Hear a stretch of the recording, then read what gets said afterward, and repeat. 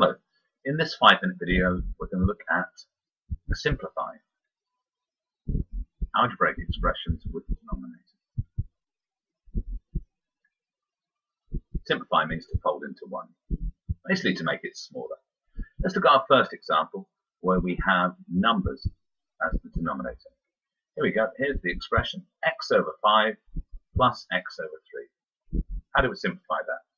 Well, the technique for this and all the others is the same.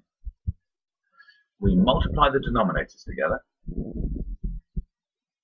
get the denominator of our answer. 5 times 3, 15. Then we cross multiply to get the numerator. 3 times x is 3x. That plus sign in there, plus, and then we do 5 times x. 5x. Now, because both the terms on the top are x terms, I can combine them, simplify to 8x. So the answer is 8x over 15. Let's look at an example where we have different letters on the top. So, we'll go earlier in the alphabet. A over 4 minus B over 3. So let's simplify that. First step, find the denominator. 4 times 3 is 12. Then cross multiply. 3 times A is 3A. And 4 times minus B is minus 4B. Notice the effect that minus sign had. That minus sign has got to be the alarm bell for you. As soon as you see that in one of the expressions, then you know, hang on, let's be aware. Now just look at our final answer, 3a minus 4b on the numerator as part of the numerator. Well, we can't simplify that any further, so that is our final answer. Now, the next step in difficulty is when, it's not a huge step up in difficulty, we have letters as the denominators. Here, I'll give you an example. 2x, 2 over x, my mistake, plus 3 over y. Well, get the denominator first. X times y is xy. And then we cross multiply. We get 2y. And then x times plus 3 is plus 3x. And that's it. You can't simplify it because we've got y terms and x terms.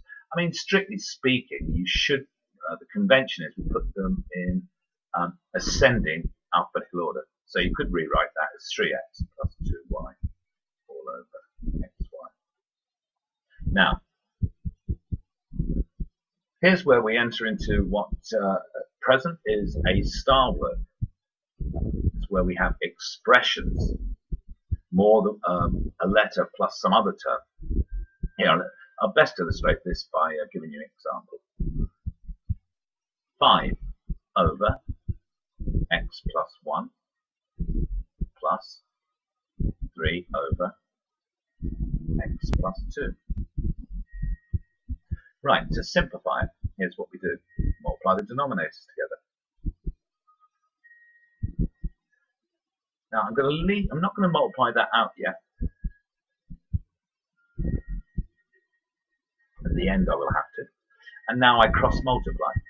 X plus 2 times 5. Consistent, that's right, in blue. So x plus 2 times 5 is the same as 5 times x plus 2. And then cross multiplying here, we get plus 3 times x plus 1. Now, I'll multiply out the numerator. You get 5x plus 10. That's 5 times x plus 2. Now, plus 3 times x plus 1 gives me plus 3x plus 3. And now I'll multiply this out. Now, if you see my video on quick multiplication of two brackets, here we clearly get x squared. My last term is going to be 1 times 2, 2, so that's the constant term. Now the middle term, to work that out, you add these two numbers here to get the coefficient of the middle term containing x. And now to finish off, all I've got to do is gather together any x's on the top. I've got 5x plus 3x, so it's 8x. And then gather together the numbers.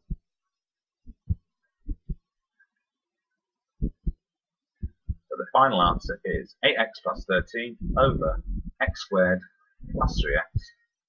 So I've got to put plus 2 in there, plus 2.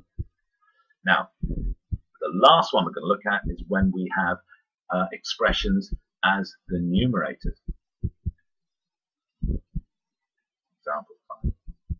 And I'm also going to throw in that complicator, a minus sign. Here, I'll show you what I mean.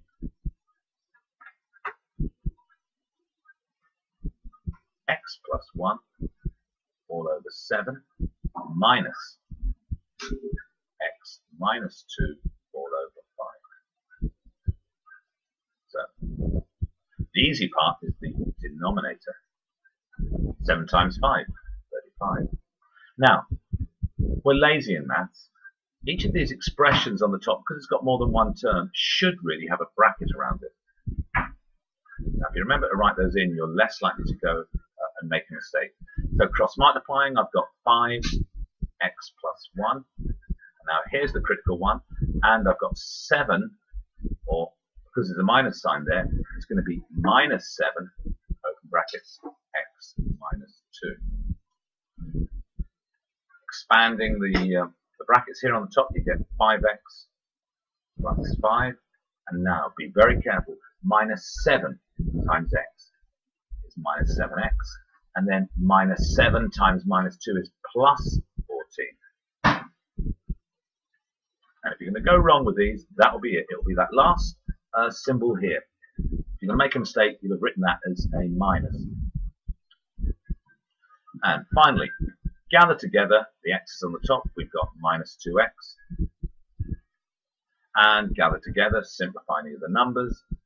Plus 5 plus 14 is plus 19. So the answer is minus 2x plus 19. Or better still, the convention is we always try and start off with a positive term. So 19 minus 2x over 35. Okay, thank you for listening.